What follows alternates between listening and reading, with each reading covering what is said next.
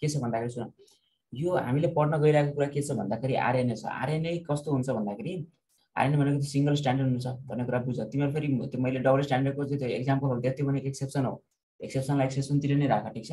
एक्सेप्सनलाई एक्सेप्सनतिर नै राख। मैले आरएनएलाई जहिले पनि सिंगल स्ट्यान्डर्ड भन्छु बुझ्यौ। सानो बच्चा हैन नि कि सर भने आरएनए भनेको त सिंगल स्ट्यान्डर्ड डबल स्ट्यान्डर्ड पनि हुन्छ नि सिंगल स्ट्यान्डर्ड किन भनिराख्नु भएको छ भनेको पढिरहेछ तिमीहरू सहिले पनि एक्सेप्सन भनेको कुरा कहिले पनि मेन प्रिन्सिपलमा ल्याउनु हुँदैन। एक्सेप्सन जहिले पनि एक्सेप्सनमै हुनुपर्छ बुझ्यौ। मेन यसको जुन थीम छ त्यो भनेको जहिले पनि त्यही रहिरहन्छ। एक्सेप्सन भनेको जहिले पनि एक्सेप्सन नै राख्नुपर्छ बुझ्यौ।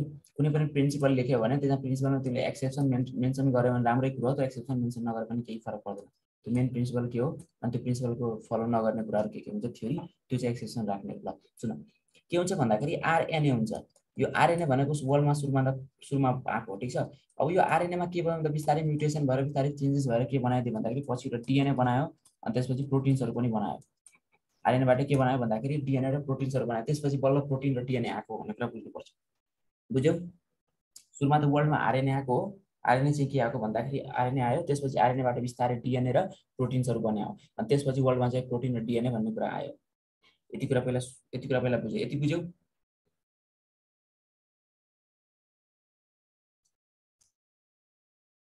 सर पहिलाको प्रिमिटिभ अर्गानिजमहरुमा त्यसले प्रोटिन हुन्थेन। हजुर हजुर प्रिमिटिभ अर्गानिजमहरुमा त्यसले प्रोटिन हुने थिएन। कस्तो कुरा गर्यौ तिमीले ओरिजिन इभोल्युसन नै पढाएको छैन जस्तो छ निहरुले। अर्गानिजम नआउनु भन्दा अगाडि नै यो आरएनए आएको थियो। कहाँ तिमीले कोएसर्भेट्स भने पढाएको छैनौ। कोएसर्भेट्स त्यसपछि बिस्तारै एमिनो एसिड्सहरु आरएनए आएको हो त्यसपछि एमिनो एसिड आएको हो। अर्गानिजम भन्ने कुरा नै थिएन। मैले तिमीलाई बारम्बार किन भनिरहेको छु आरएनए आरएनए बाट डीएनए आएको हो। यो आरएनए भनेको सिंगल कुरा आएको हो। अर्गानिजम आएको र अर्गानिजम विथ आरएनए भन्ने कुरा थिएन। पछि जुन ब्याक्टेरियाहरु आयो नि ब्याक्टेरियामा पहिला त भाइरसहरु जुन थियो त्यसमा चाहिँ सुरुमा आरएनए थियो। बट तिमीले यो आरएनए सुरुमा आएको लिभिङ सब्स्टान्स लिभिङ अर्गानिजम आउनु भन्दा अगाडि आरएनए आएको हो बुझ्यौ। पछि चाहिँ के भयो भन्दाखेरि तिमीले ओरिजिनल इभोल्युसन सायद राम्रोसँग पढेनौ मैले बुझिसके। अनि कस्तो थियो भन्दाखेरि यो आरएनए सुरुमा आएको हो। त्यो सुरुमा चाहिँ कोएसर्भेट्स जुन थियो नि कोएसर्भेट्स यसरी पोलिस्याकेराइड्सहरु पोलिन्युक्लियोटाइड्सहरु यसरी एरेन्ज भएर बसेको हुन्छ। कोएसर्भेट्स भन्ने पढायो हो।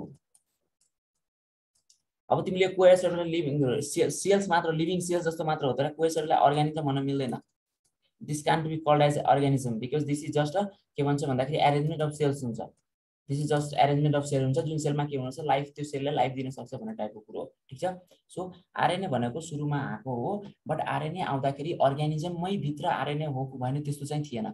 आरएनए बन्यो बिस्तारै बिस्तारै यस्तो कुराहरुबाट आरएनए बन्यो त्यसपछि आरएनए बाट डीएनए प्रोटिन बन्दा बन्दै पछि चाहिँ के बन्यो भन्दाखेरि अर्गानिजम आएको। विचित्र कुरो छ। त्यही भएर तिमीले बायोकेमिकल इभोल्युसन अफ के हुन्छ बायोकेमिकल इभोल्युसन अफ ओभ्यारिन एन्ड हेलिन को पढ के biochemical evolution theory of ओभ्यारिन and हेलिन त्यो चाहिँ पढ त्यहाँबाट क्लियर हुन्छ ठीक छ। बुझ्यौ। ए बुझ्यो कि बुझेन। हजुर सर।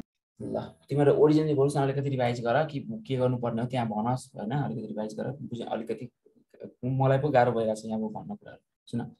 सुन अब के पछि त्यसपछि हामीले आरएनए कस्तो आरएनए को बारेमा अलिकति के पढौं भन्दाखेरि आरएनए भनेको सिंगल स्ट्यान्डर्ड हुन्छ भन्ने कुरा थाहा छ हैन। आरएनए मा के हुन्छ भन्दाखेरि सिंगल स्ट्यान्डर्ड हुन्छ। यसमा डबल स्ट्यान्डर्ड हुँदैन कम्प्लिमेन्टरी बेस पेयर हुँदैन। जस्तै यहाँ ए छ भने यस डबल स्ट्यान्डर्ड नै छैन भने यहाँ टी कसरी आउँछ आउँदैन नि मतलब यु कसरी आउँछ आउँदैन। त्यसरी यहाँ जी छ भने यहाँ सी आउँदैन। सो यहाँ कम्प्लिमेन्टरी बेस पेयर हुँदैन डबल स्ट्यान्डर्ड आरएनए बाहेक। सो यिनीहरुमा के हुन्छ भन्दाखेरि बेस पेयर चाहिँ कम्प्लिमेन्टरी हुँदैन भनेको जोडीमा आउँदैन। जस्तै ए जी अनि ए सँग टी के यु अट्याच हुनुपर्ने जी सँग यो अट्याच हुनुपर्ने भनेको छ रुल छैन नि। सो त्यही भएर यसले के गर्छ चारगा रुल पनि फलो गर्दैन। यति कुरा पहिला बुझ्यौ। हजुर सर। यति कुरा पहिला मनन गर एकछिन।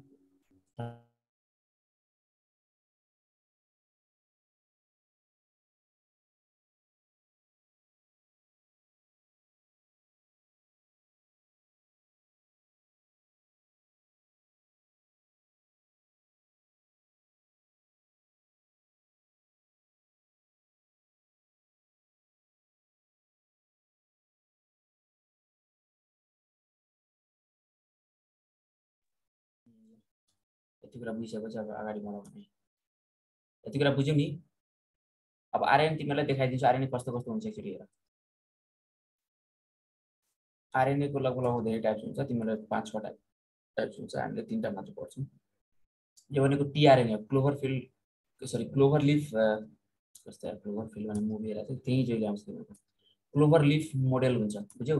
क्लोभर लिफ मोडेल हुन्छ जुन टीआरएनए हुन्छ, क्लोभर लिफ मोडेल भयो। यो भनेको यस्तो देखाएको छैन हामीसँग, आरआरएनए हुन्छ, यस्तो आरआरएनए हुन्छ, ठिक छ। यो भनेको टीआरएनए भयो, ठिक छ। यो भनेको एल फर्म अफ टीआरएनए भयो, ठिक छ। म त्यो विस्तारै देखाउँछु।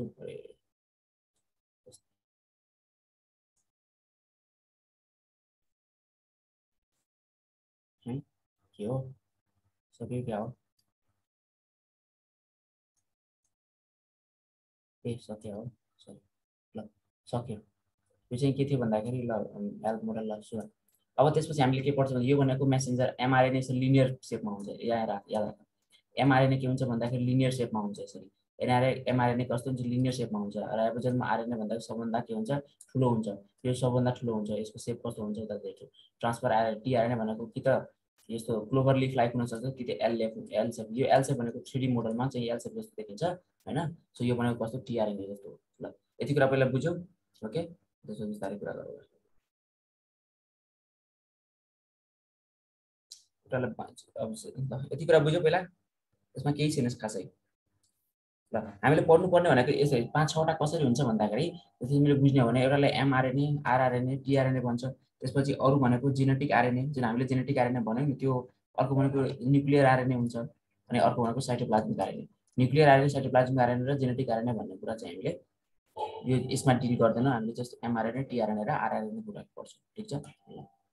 यति कुरा पहिला क्लियर हुनु पर्यो। ल आरएनए भएको यो हो, अनि यो भनेको आरएनए हो। त्यसपछि हामीले के पढ्छौँ भन्दाखेरि आरएनएको टाइप्स गर्न पढ्छौँ, टाइप्स अफ आरएनए। ल अलिअलि फटाफट म अब चाहिँ के गर्छु भन्दाखेरि फटाफट के लेख्नु पर्ने त्यो कुराहरू लेखाउँछु तिमीहरूलाई, ठिक छ, ओके। यतिसम्म क्लियर छ नि? यसमा मैले केही भनेकै छैन अहिलेसम्म, ठिक छ। तिमीहरूलाई जस्ट केही पनि भनेको छैन। जस्ट अब भन्नुपर्ने कुरा चाहिँ अब के छ भन्दाखेरि लेखाउनु पर्ने मात्र छ। आरएनएमा धेरै कुरा मैले भनिसकेको छु पहिलादेखि नै। सो आरएनए भनेको तिमीलाई आरएनए, आरएनए आरएनए कसले पत्ता लगाएको फर्स्ट टाइममा? त्यो सिन्थेसाइजको ल्याबमा कसले गर्यो त्यो कुरा आफै बुझ्दा, ठिक छ। सिंगल स्ट्यान्डर्ड हुन्छ भन्ने कुरा म लेखिदिन्छु। सिंगल स्ट्यान्डर्ड हुन्छ, सिंगल स्ट्यान्डर्ड हुन्छ कि डबल स्ट्यान्डर्ड हुन्छ? Single standard. So pairing of nitrogen bases हुन्छ कि हुँदैन यसमा? हुँदैन। यस, nitrogen बेसिसको nitrogenous basis, nitrogen बेसिसको pairing हुँदैन। अर्को के कुरा हुनु भन्दाखेरि यो चाहिँ के हुन्छ, आरएनए भाइरसको लागि जेनेटिक मेटेरियल हुन्छ। आरएनए भाइरसको जेनेटिक मेटेरियल हुन्छ भनेर कुरा बुझ्नु पर्यो। जेनेटिक मेटेरियल, जेनेटिक मेटेरियल हुन्छ भन्ने कुरा बुझ्नु पर्यो, ठिक छ। र थाइमिन केले रिप्लेस भएको हुन्छ? ब्राजिल। Replace by युरासिल। केही छैन यहाँ, बुझ्नुपर्ने। ल यति कुरा बुझ्यौ?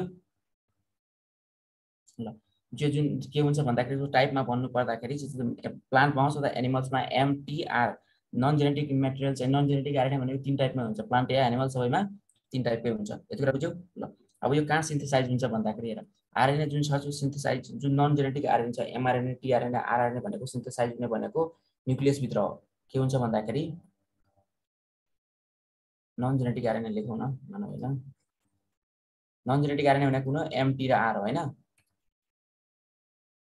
Non genetic RNA, genetic RNA भनेको कहाँ सिन्थेसाइज हुन्छ? आरएनए सिन्थेसाइड, सिन्थेसाइड सिन्थेसाइड इन न्युक्लियस, न्युक्लियसमा सिन्थेसाइज हुन्छ। सो त्यसको प्रेजेन्ट कहाँ हुनुपर्छ? यो न्युक्लियसमा बन्छ भने कहाँ प्रेजेन्ट हुनुपर्छ?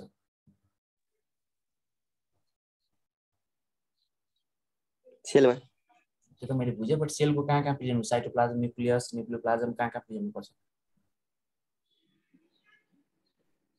साइटोप्लाज्ममा। न्युक्लियोलस, साइटोप्लाज्म र राइबोसोम तीनटैमा प्रेजेन्ट हुन्छ। साइटोप्लाज्म एन्ड राइबोसोम तीनटै ठाउँमा प्रेजेन्ट हुन्छ। ल बुझ्यौ यो कुरा? ल यति कुरा मैले पहिला भन्नु थिएँ। ल सुन, अब त्यसपछि types of RNA. Types of आरएनएमा हामीले के पढ्छ भन्दाखेरि एउटा भनेको कस्तो भन्दाखेरि एउटा कस्तो हुन्छ टाइप, एउटा टाइप कुन रे? Non genetic, non genetic type, non जेनेटिकमा के पर्छ र अर्को भनेको genetic RNA. Genetic RNA some भाइरसेसमा हुन्छ, त्यो कुरा हामीले बुझ्छौँ। अनि एक्जाम्पल्समा के हुन्छ भन्दाखेरि सम भाइरसेसमा हुन्छ, सम भाइरसेस। जेनेटिक आरएनए कहाँ हुन्छ रे? केही भाइरसेसमा प्रेजेन्ट हुन्छ, यति कुरा तिमीहरूले बुझ्नु पर्यो। भाइरस सम भाइरसेसमा हुन्छ। नन जेनेटिक आरएनएको फेरि कतिवटा टाइप हुन्छ भन्दाखेरि 3टा हुन्छ हो। के हुन्छ? mRNA, यस, rRNA, सबभन्दा and इम्पोर्टेन्ट कुन छ? tRNA.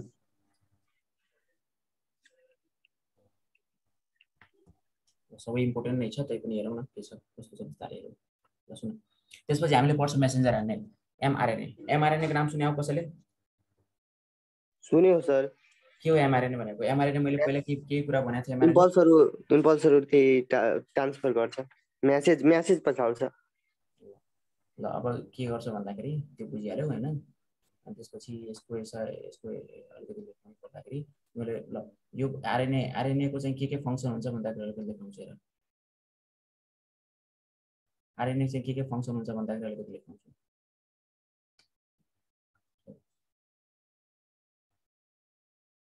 आरएनए को के फंक्सन होला? के सिग्निफिकेन्स होला? आरएनए ले protein synthesis, hereditary character, transfer of hereditary character in some virus. RNA को के फंक्सन छ? 3-4 वटा फंक्सन लेख्छु सुन। एउटा के हुन्छ भन्दाखेरि जेनेटिक फंक्सन हुन्छ। जेनेटिक फंक्सन भन्ने बित्तिकै बुझिहाल्यो हैन, क्यारेक्टर ट्रान्सफर हुने के हुन्छ भन्ने कुरा, ठीक छ। जेनेटिक फंक्सन भनेको डीएनए जस्तै भयो। अब अर्को भनेको नन जेनेटिक फंक्सन, त्यो हामीले पढ्छौँ बिस्तारै। नन जेनेटिक फंक्सन हुन्छ, के हुन्छ? नन जेनेटिक फंक्सन हुन्छ। र अर्को भनेको के हुन्छ? यो भनेको एकदम हाई एनर्जी कम्पाउन्ड हो, high energy compound,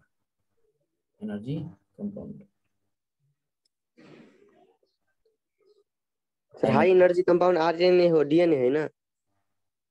high energy DNA हो भनेको तिमीले? हजुर। कहाँ देख्यौ तिमीले हाई एनर्जी कम्पाउन्ड भनेको डीएनए हो र आरएनए होइन भनेर? कुन हो त्यो?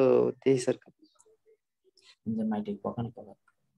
मैले के कुरा गरिरहेको छु, तिमीले के कुरा गरे त? मैले डीएनए आरएनए लाई कम्पेयर गर्न भनेको हैन कि यो भनेको यसको फंक्सन के हुन सक्छ भन्दाखेरि एकदम यसमा धेरै एनर्जी हुन्छ भन्ने कुरा हो, ठीक छ। डीएनए मा पनि डीएनए मा त एनर्जी के हुनु? हाई एनर्जी कम्पाउन्ड चाहिँ आरएनए हुन्छ। आरएनए भनेको डीएनए भन्दा अलिकति अनस्टेबल हुन्छ, पुरो बुझ्यौ? आरएनए भनेको डीएनए भन्दा अनस्टेबल हुन्छ। जुनमा चाहिँ एनर्जी धेरै हुन्छ त्यो भनेको अनस्टेबल कम्पाउन्ड हुन्छ भन्ने कुरा बुझ्यौ? अनस्टेबल सब्स्टान्समा जहिले पनि एनर्जी के हुन्छ? बढी हुन्छ। त्यही भएर जो कहिले स्टुडेन्टले के गर्छ भन्दाखेरि एकदम आज म सब च्याप्टर भ्याइदिन्छु भनेर एकदम मजाले चाहिँ जङ्गिन्छ नि, अनि मजाले सब च्याप्टर भ्याइदिन्छु भनेर बस्छ हैन। अनि एक रातभरि चाहिँ पढ्दिन्छ, अनि अर्को हप्ताभरि चाहिँ बिरामी पर्छ फेरि, बुझ्यौ? त्यस्तो हुनु भएन। जहिले पनि कस्तो हुनुपर्छ भन्दाखेरि हामी यो फ्लेम छ नि, फ्लेम भन्ने बुझ्यौ? फ्लेम यसरी क्यान्डल जसरी सधैँ बल्छ नि थोरै। यस, फ्लेम जस्तो हुनु पर्यो, बिस्तारै बल तर सधैँ बल्नु पर्यो, मजाले कन्टिन्युटी भन्ने कुरा हुनुपर्छ, ठीक छ। कस्तो हुन्छ? फ्लेम हुन्छ यो, बिस्तारै कन्टिन्युटी भन्ने कुरा बुझ्यौ? पर्सिस्टेन्स बिस्तारै बल्छ। तिमीले खाना पकाउँदाखेरि पुरै ग्यास सिलिन्डरमा आगो लगाएर खाना पकायो भने के हुन्छ मलाई भन? खाना जल्छ हैन, कान्छ तिमी पनि जल्छौ। खाना मात्र हैन, त्यहाँ के जल्छ? सब जल्छ, जे हुन्छ सब जल्छ। ग्यास सिलिन्डरमै तिमीले पुरै आगो लगाइदियो भने, पुरै जे हुन्छ त्यो सब जल्छ, पुरै घर नै ब्लास्ट हुन्छ हैन। सो त्यो भनेको के हो? त्यो भनेको नेगेटिभ इम्प्याक्ट हुन्छ। सो कहिले पनि त्यो ओभर एम्बिसियस पनि हुँदैन पनि भन्छ नि, ओभर एम्बिसियस भने बुझ्छौ? के धेरै बढी आत्म हुने कि एकदमै चाहिने भन्दा बढी मतलब हुन्छ नि, आज सब पढ्नु त्यस्तो कहिले पनि गर्नु हुँदैन। एउटा जस्तो तिमीले जस्तै तिमीले 6 आवर 7 आवर 8 आवर कति आवर पढ्छौ त्यति चाहिँ मेन्टेन गरेर जानु पर्यो। कुनै दिन चाहिँ 12 घण्टा पढ्ने, कुनै दिन 2 घण्टा पढ्ने, कुनै दिन पढ्नै नपढ्ने, कुनै दिन 18 घण्टा जान्छ। यो भनेको ठिक होइन, यो बानी भनेको ठिक होइन हो। ब्याकलग छ भने तिमीले आफ्नो आवर इन्क्रिज गर्न पाइयो हैन, ब्याकलग लाग्नु हुँदैन। जस्तो तिम्रो कुनै लेक्चर छुट्याएको छ भने त्यो लेक्चर सकेसम्म एकदम चाँडोभन्दा चाँडो कभर गरिहाल्ने। कुनै च्याप्टर पढ्न बाँकी छ भने चाँडोभन्दा चाँडो त्यो च्याप्टर कभर गरिहाल्ने। मेरो क्लासमा मैले एउटा कुरा भन्दैछु, तिमीहरूले पहिलाको कुराहरू रिभाइज गरेर आउँदैन भने नआउँदा हुन्छ कि म के गर्दैन। क्लासमा यदि पहिलाको पढाएको कुरा रिभाइज गरेर आएको छैनौ, पढेर आएको छैनौ भने नआउँदा हुन्छ हैन। तिमीले हेपाटाइटिस बी मा कुन बिजन हुन्छ रे? कुन RNA DNA double standard single standard कुन बिजन हुन्छ भन?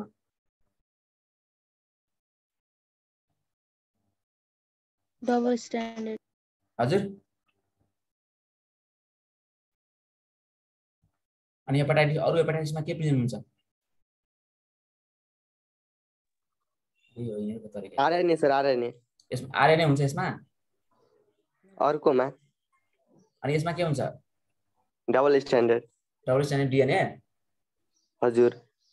तिमीहरु पढ के पढ, तिमीहरु पढ्दैन जस्तो छ। तिमी जे पढाएको त्यो कुरा रिभाइज गर। तिमीहरु बुझ्दैन के? तिमीहरु पहिला एक्जामको क्वेशन पेपर हेर्छौ, त्यसपछि बुझ्छौ कि ए यही त रहेछ आको भन्ने कुरा। अनि लास्टमा पढेकै छैन भनेको त कहिले पढ्छौ? त्यसो भए रिभाइज नै गरेका छैनौ।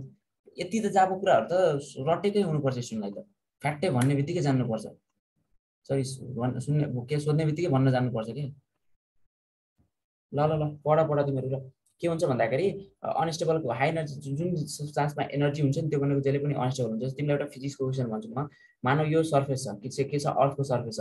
मैले यहाँबाट ढुङ्गालाई यहाँ लगे, ठीक छ। ठीक छ, यहाँबाट एउटा ढुङ्गा यहाँ छ, एउटा ढुङ्गा यहाँ छ, एउटा स्टोन यहाँ छ, एउटा स्टोन यहाँ छ, एउटा स्टोन यहाँ छ। कुन चाहिँ स्टेबल छ, कुन अनस्टेबल छ मलाई भन्नु।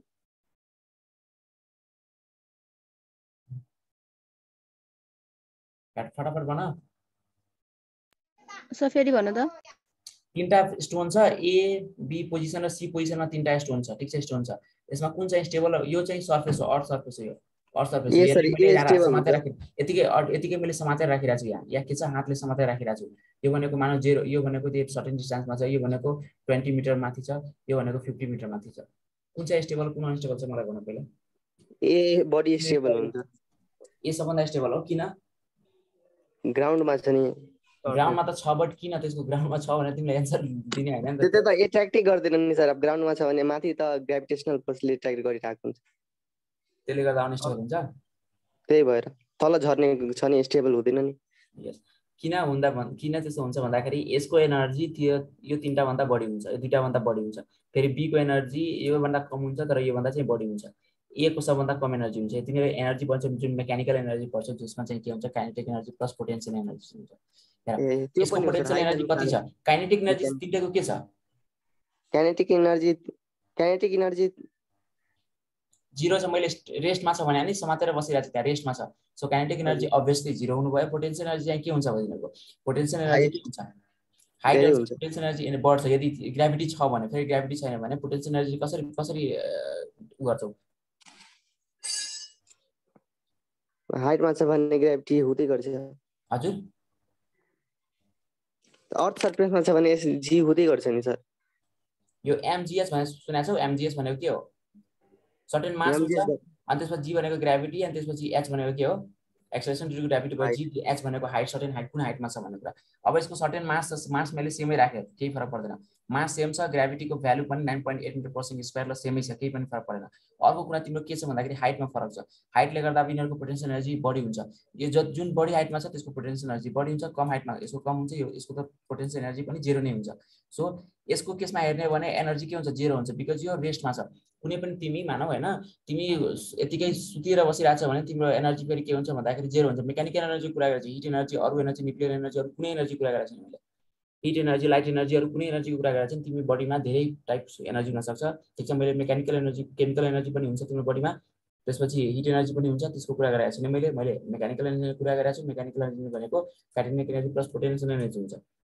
यदि यसमा किन मैले भनिरहेको छु बिकज यहाँ पनि सेम त्यो हाई एनर्जी कम्पाउन्ड बन्यो, त्यसले गर्दा म भनिरहेको छु कि किन चाहिँ अनस्टेबल हुन्छ भनेर। किनभने हामी पढ्छौँ अनस्टेबल किन हुन्छ। हेर, जुन सब्स्टान्ससँग धेरै एनर्जी हुन्छ त्यो अनस्टेबल हुन्छ, ठीक छ। सो यसमा के हुन्छ भन्दाखेरि काइनेटिक एनर्जी पनि 0 हुन्छ, पोटेन्शियल एनर्जी पनि 0। यसमा पोटेन्शियल एनर्जी सर्टेन हुन्छ, यसमा पोटेन्शियल एनर्जी त्योभन्दा बढी हुन्छ। सो सबभन्दा अनस्टेबल भनेको यो, त्यसपछि स्टेबल भनेको यो, त्यसपछि स्टेबल भनेको यो। सो स्टेबिलिटीको अर्डर हेर्ने भने ए, बी र सी हुन्छ। यस हो? ए बुझ्यो कि नाइ भन न। बुझ्यो सर। हजुर। त्यो हेपाटाइटिस बी भन्नुभयो, त्यो डबल स्ट्यान्डर्ड हैन? हेपाटाइटिस बी को कुरा गरेको छु मैले। त्यो सिंगल स्ट्यान्डर्ड आरएनए हो। त्यो अरु बाँकी चाहिँ सिंगल स्ट्यान्डर्ड पर्यो, सिंगल स्ट्यान्डर्ड आरएनए। ए ठिक छ केही छैन तिमीहरू। अनि मैले तिमीहरूलाई त्यत्रो अस्ति त्यो आफू त्यो आफ्नो टाइम खाएर अनि त्यसपछि तिमीहरू त्यत्रो राखिदिरहेको थिएँ, त्यही पनि तिमीहरू पढ्दैनौ। के भने त हेपाटाइटिस बी, अरू हेपाटाइटिसहरू सबै के हुन्छ सिंगल स्ट्यान्डर्ड हुन्छ, एचआइभी कोरोनाहरू सबै सिंगल स्ट्यान्डर्ड हुन्छ भनेर मैले अस्ति नै भनेको थिएँ। हेपाटाइटिस बी भनेको डबल स्ट्यान्डर्ड हुन्छ। त्यस काउलिमो भाइरस भन्छ कि हेपाटाइटिस डबल स्ट्यान्डर्ड डिएनएहरू छ भने त्यसलाई काउलिमो भाइरस भन्यो। ठिक छ। अनि रियो भाइरस भनेको कस्तो हो? रियो भाइरस भनेको म भाइरस पढाउँदा त्यो पार्ट हजुर सर, म भाइरस यदि मैले पढाएँ भने भाइरस त्यो मैले यदि पढाउनु पाएँ भने म डाइरेक्ट स्किप गरिदिन्छु part, direct skip. Rio virus भने कुन भाइरस हो? त्यसमा कुनै double standard single standard DNA RNA के हुन्छ? Single standard double standard RNA हो सर। यस, डबल स्ट्यान्डर्ड आरएनए हुन्छ। सो यो कुरा जान्नु पर्यो। त रियो भाइरस भने के हो? रेट्रो भाइरस भनेको केमा पढाएको छ? रेट्रो भाइरस भनेको एक्जाम्पल, रेट्रो भाइरसको एक्जाम्पल भनेको एचआइभी भाइरस हो। एचआइभी भाइरसमा के हुन्छ? Single standard RNA, single standard RNA. So retro भाइरसमा के हुन्छ? सिंगल स्ट्यान्डर्ड आरएनए हुन्छ। यस्तो कुराहरू पढ्नु पर्यो नि त नि। त्यत्रो गरिदिएको छु अस्ति, त्यो राख्दै थिएँ मैले नि। ल सुन, मेसेन्जर आरएनएमा पढाएको के छ बाँकी छ? कति टाइम भयो? 50 भयो। ल पढ्न 7 मिनेट बाँकी छ। टाइम छ पढ्न पाउँछु। सुन, यो मेसेन्जर आरएनएमा कहाँ भुलिन्छ यार, यो अर्को एक्स्ट्रा कुराहरू के भन्न थाल्छु। ल सुन, के भन्छ मेसेन्जर आरएनए को मेन चाहिँ फंक्सन के हो भन्दाखेरि यसको मेन फंक्सन भनेको जेनेटिक इन्फर्मेसन क्यारी गर्ने हो। प्रोटिन सिन्थेसिसको लागि जति पनि इन्फर्मेसन चाहिन्छ त्यसलाई के गर्ने? क्यारी गर्ने। बुझ्यौ? हो। ल यसको चाहिँ के हुन्छ भन्दाखेरि हाईएस्ट मोलिकुलर वेट हुन्छ। हाईएस्ट मोलिकुलर वेट हुँदैमा यो सबभन्दा ठुलो हुन्छ भन्नु अर्थ छैन। Molecular weight, highest molecular weight हुनुको अर्थ के हो? यसमा कम्पाउन्ड्सहरु चाहिँ लार्जर कम्पाउन्ड्सहरु हुन सक्छ, जसले गर्दा मोलिकुलर वेट हाईएस्ट हुन्छ। ठीक छ। त्यो तीनटा टाइप भन्दा हाईएस्ट मोलिकुलर वेट हुन्छ भन्ने कुरा बुझ्नु पर्यो। ठीक छ। र यसले भनेको एकदम अनस्टेबल हुन्छ, highly unstable. So list एबन्डेन्ट। List एबन्डेन्टको मतलब के हो? थोरै मात्रामा पाउँछ। हजुर, थोरै मात्रामा पाउँछ। यस, list highly unstable. Highly unstable किन कम मात्रामा पाउँछ? किनभने त्यो एकदम अनस्टेबल हुन्छ। अनस्टेबल भएपछि अर्को कम्पाउन्डमा कन्भर्ट भइहाल्छ। अनस्टेबल छ भने टुक्रिहाल्छ, फेरि अर्को कुरा कन्भर्ट भइहाल्छ। त्यस्तोहरू हुन्छ। जेमा पनि कन्भर्ट, अर्को आरएनएहरुमा पनि कन्भर्ट हुन सक्छ, अथवा डाइरेक्ट के हुन सक्छ? प्रोटिनहरुमा चेन्ज हुन सक्छ। ठीक छ। सो हाईली अनस्टेबल हुन्छ। हाईली अनस्टेबल हुन्छ अनि अरू प्रोटिनहरुमा चाहिँ के हुन सक्छ? चेन्ज हुन सक्छ। ठीक छ। अथवा अरू आरएनएमा पनि चेन्ज हुन सक्छ। प्रोटिन आरएनएमा चेन्ज हुन सक्छ। त्यो कुरा बुझ्नु। जस्तै हामीले हाईली अनस्टेबल हुन्छ, लाइफ स्प्यान के हुन्छ? सर्ट हुन्छ, सर्टेस्ट लाइफ स्प्यान। अरूभन्दा सर्टेस्ट हुन्छ। जस्तै इकोलाईको केसमा हेर्ने भने, इकोलाईको केसमा हेर्ने भने 2 मिनेट मात्र बाँच्छ। 2 मिनेट मात्र हुन्छ मेसेन्जर आरएनएको टाइम। बुझ्यौ? इकोलाईको केसमा के हुन्छ? 2 मिनेट मात्र इकोलाईको केसमा मेसेन्जर आरएनए बस्छ। बुझ्यौ? ल अब यो कहाँ प्रोड्युस हुन्छ भन्दाखेरि प्रोड्युस्ड इन न्यूक्लियस। न्यूक्लियसमा प्रोड्युस हुन्छ। कस्तो लेखेर मैले? Produce in nucleus. न्यूक्लियस भने बुझ्छौ? बुझ्छु सर, सेलको भित्र बीचको न्यूक्लियस। प्रोड्युस इन न्यूक्लियस हुन्छ र के गर्छ भन्दाखेरि अर्को के हुन्छ भन्दाखेरि क्यारिज। मैले के भनेको थिएँ? क्यारिज इन्फर्मेसन फर के को synthesis? Protein synthesis. Protein synthesis. बुझ्यौ? ल यति कुरा पहिला बुझ्नु पर्यो। क्यारिज इन्फर्मेसन फर प्रोटिन सिन्थेसिस। यति बुझ्यौ? ल अनि यो कुन शेपको हुन्छ? यो मेसेन्जर आरएनए कुन शेपको हुन्छ? लिनियर हुन्छ कि कस्तो हुन्छ? लिनियर हुन्छ। यस, mRNA इज लिनियर। अघि देखाएको थिएँ मैले, हो? ल mRNA लिनियर शेपको हुन्छ। ठीक छ।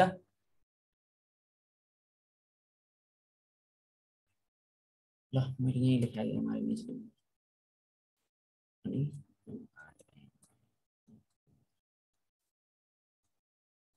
यति कुरा जान्नु पर्थ्यो मैले। यति जानेपछि पुग्यो। अब हामीले अगाडि बढ्छौँ। अगाडि नेक्स्ट कुरा पढ्छौँ। यसमा केही कन्फ्युजन छैन नि? Ribosomal RNA. राइबोसोमल आरएनएको काम के छ मलाई भन। राइबोसोमल आरएनए भनेको यो भनेको सबभन्दा एकदम मोस्ट एबन्डेन्ट हुन्छ। कस्तो हुन्छ भन्दाखेरि मोस्ट एबन्डेन्ट। लिस्ट एबन्डेन्ट कुन थियो? List messenger. यस, मोस्ट एबन्डेन्ट हुन्छ यो भनेको लिस्ट एबन्डेन्ट। अनि यो भनेको सबभन्दा लार्जेस्ट हुन्छ। लार्जेस्ट र हायर मोलिकुलर वेटमा फरक छ भन्ने कुरा मैले भनिसकेँ। ठीक छ मैले भारी किन भयो जस्तै हेर तिमीले एक ट्रक के भन्छ त्यो हुन्छ नि के भन्छ कटन एक ट्रक कटन भनेको त्यसको भोल्युम अथवा त्यसको साइज ठुलो हुन्छ कि तिम्रो त्यो एक ट्रक के भन्छ आधा एक ट्रक हैन आधा ट्रक के भन्छ ट्रक आइरनको साइज ठुलो हुन्छ एक ट्रक कपास यहाँ कटन मैले हाले एक ट्रक के हाले कटन हाले ठीक छ र मैले यहाँ के गरे आधा मात्र आइरन हाले आधा ट्रक मात्र आइरन वेट कुनको बढी हुन्छ यसको वेट बढी हुन्छ तर साइज यसको बढी हुन्छ हो हैन हो सेम कुरो हो यहाँ पनि त्यहाँ साइज किन ठुलो भयो बिकज अरे ल के लेखा थे मैले यो भनेको एउटा लार्जेस्ट हुन्छ भनेको के भन्छ मोस्ट एबन्डेन्ट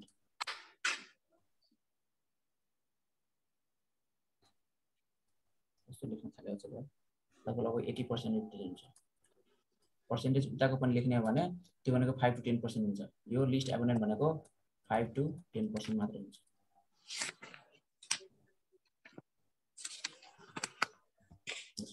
ठीक छ यो भनेको 80% प्रेजेन्ट हुन्छ यति कुरा बुझ्नु पर्यो राइबोसोमल आरएनए को काम के छ यो मोस्ट एबन्डेन्ट हुन्छ मोस्ट एबन्डेन्ट हुनुको अर्थ मोस्ट स्टेबल हो के न यस सो लङ लिभ्ड हुन्छ कति लिभ्ड हुन्छ लाइफ स्प्यान सबभन्दा बढी यसको हुन्छ बुझ्यौ ल फर्म कहाँ फर्म हुन्छ रे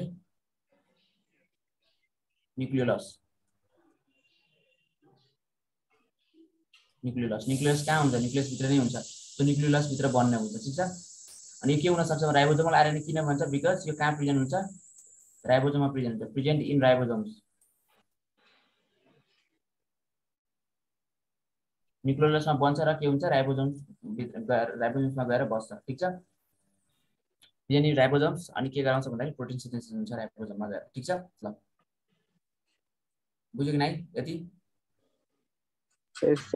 ल यति कुरा जान्नु पर्ने यहाँबाट केही छैन जान्नु पर्ने सर कोडन भनेको के हुन्छ कोडन भनेको त कोडिङमा पढिहाल्छौँ नि हामीले मजाले कोडन भनेको कोड गर्ने टाइपको जिन भयो के कोडन भनेको यस्तो बेस पेयर हुनु पर्यो जसले चाहिँ के गर्छ भन्दा कोडिङ गर्छ भन्ने कुरा हो बुझ्यौ कोडन कुन सँग गर्छ त्यो त के भन्छ धेरै हुन्छ नि त कहाँ एउटा त्यो कुनसँग गर्छ भन्ने टाइपको हुँदैन नि जस्तै यहाँनिर जस्तै हामीले कोडन एन्टी कोडन भन्ने हुन्छ ठीक छ त्यसमा हामीले टिआरएनए मा कसले कुनसँग गर्छ भन्दाखेरि जस्तै एउटा सर्टेन के हुन्छ भन्दाखेरि जस्तै यहाँ टिआरएन ल ठीक टिआरएन आउँछ त्यतिखेर म राम्रोसँग भन्दैछु टिआरएन मा एन्टी कोडन केसँग कोड गर्छ तीनटा बेस पेयर्स हुन्छ मानव कुनसँग केसँग कोड गर्छ भन्ने कुरा हुन्छ ठीक छ एमिनो एसिडहरुसँग कोड गर्न सक्छ धेरै कुरा हुन्छ त्यहाँ तिमीले जस्तो एउटा मात्र एक कुनसँग कोड गर्छ भन्ने हुँदैन जस्तै यहाँ एउटा सर्टेन कोड हुन्छ प्रेजेन्ट हुन्छ त्यसलाई भन्छ कोडन यो यसले के गर्न सक्छ भन्दाखेरि अर्को एमिनो एसिडसँग कोड गर्न सक्छ एमिनो एसिडसँग एट्याच हुन्छ दैट इज कल्ड कोडन सक्यो बेस ग्रुप बनाउनु पर्छ के कोडनले के गर्छ भन्दाखेरि ग्रुप बनाउँछ पेयरिङ गर्छ त्यति हो सिम्पल कुरा बुझ्नु पर्छ यस सर बुझ्यो कि नाइ बुझ्यो कोडन भनेको कस्तो भन्दाखेरि कोड गर्ने के सिम्पली कोड गर्नु भनेको एकअर्कासँग लिंक गर्ने हो जस्तै कुनै एमिनो एसिडहरु हुन सक्छ हैन एउटा यो आरएनएहरु छ भने यो आरएनएहरु केसँग एट्याच हुन सक्छ एमिनो एसिडसँग एट्याच हुन सक्छ के हुन्छ त्यो टिआरएनए मलाई कति मजाले भन्छु कोडन र एन्टी कोडन भनेको एन्टी कोडनले कसैको लागि पनि फेरि कोडिङ गर्दैन कोडनले चाहिँ कोडिङ गर्छ योले चाहिँ के हुन्छ एमिनो एसिडहरुसँग एट्याच हुन्छ एन्टी कोडन चाहिँ कोहीसँग पनि एट्याच हुँदैन सो यसलाई एन्टी कोडन भन्छ तिम्रो सिम्पल एन्सर भन्नुपर्दा एमिनो एसिडहरुसँग जस्तै एक्जाम्पलमा भन्नुपर्दा एमिनो एसिडसँग के हुन्छ कोड गर्छ भन्नुहुन्छ बुझ्यौ बेस बनाउँछ ग्रुप गर्छ बुझ्यो सर भनेको बेसले एमिनो एसिडसँग बनाउँछ हैन यस बेसेसहरु जुन त्यही चाहिँ कोडन भनेको सेम जस्तै कोडन भनेको बेसेस जति पनि बेसेस हुन्छ तिनीहरुले के गर्न सक्छ सबैले फेरि गर्छ भन्ने छैन कुनैले तीनटा बेसेस कुनै चारवटा कुनै एउटा कुनै दुईटा बेसेसले के गर्छ ग्रुप बनाउँछ बुझ्यौ जस्तै तीनटा बेसले कहिलेकाहीँ यसो हुन्छ भने दुईटा बेसले एउटा एमिनो एसिडसँग कोड गर्छ त्यसो हुन्छ कहिलेकाहीँ पाँचवटा बेसेसले एउटा एमिनो एसिडसँग कोसिस गर्न सक्छ यसलाई भन्छ यसरीलाई त्यही भएर मैले अहिले नभन्दै हो तिनीहरुले बुझ्न पनि गाह्रो हुन्छ कोडन भन्दाखेरि अलिकति मात्र भन्छु अनि जेनेटिक कोडमा चाहिँ जेनेटिक कोड तिमीहरुको कोर्समा छ ल टाइम कति भयो आजको लागि यति गरौँ हैन नेक्स्ट क्लासमा हामीले के गर्छौं भन्दाखेरि एमआरएनए टिआरएनए के भन्छ आरआरएनए सक्यो हामीले ठ्याक्कै कोडन जुन एन्टी कोडनको कुरा आउँछ त्यो टिआरएनए मा आइहाल्छ मजाले टिआरएनएमा सकाएर यो क्लासमा त टिआरएनए भनेको 5 मिनेटको कुरो हो, त्यसमा 5 मिनेटभन्दा बढी टाइम दिँदैन। त्यसपछि डिएनए रेप्लिकेसन पढाउँछु। डिएनए रेप्लिकेसन ठिक छ, पढाउँदा ठिक होला नि? ल डिएनए रेप्लिकेसनको एउटा पुरै होल क्लासै लाग्छ होला जस्तो लाग्छ। डिएनए रेप्लिकेसन त्यसपछि जेनेटिक कोडहरू के छ त्यो हामीले पढ्छौँ। त्यसपछि यो सकिन्छ हैन यो च्याप्टर? यो chapter molecular basis of inheritance चाहिँ सकिन्छ। अनि त्यसपछि म्युटेसन छ त, म्युटेसन पढ्छौ। त्यसपछि सिकल सेल एनिमिया यिनीहरू पढ्छौ, हेमोफिलिया यिनीहरू छ कि छैन तिमीहरुकोमा अहिले? ठिक छ भने पढाउँला नि, छैन भने नपढाउँला नि त। सिकल सेल एनिमिया यिनी सब छ होला नि। त्यसपछि टर्नर सिन्ड्रोम, डाउन सिन्ड्रोम भनेको के हो सबै कुरा पढ्छौ। ठिक छ होला। हुन्छ सर, हुन्छ। Thank you class, bye bye. Thank you sir. Thank you, sir. Yes, sir.